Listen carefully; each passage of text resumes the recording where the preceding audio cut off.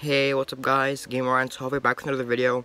So we're here back with another review about the new Biome boat. So last time we looked at the Badlands because they showed us the features for the Badlands. But this time they showed us the features for the swamp, so it's another option for like the new Biome boat for Minecon Live. So yeah, so we're gonna be looking at some of the features that they showed us for the swamp. So well, what do we see? Well, they showed us a boat with a chest. So this is gonna be pretty useful when like traveling to the sea to like to look for like a shipwreck, an ocean monument, or any like aquatic exploration.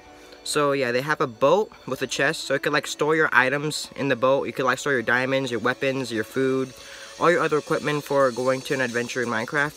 So yeah, so it's gonna be pretty useful. I'm gonna start using this. Well, if the swamp does win the vote, I don't know exactly, guys, but well, so the mob for this biome, they're gonna be adding frogs.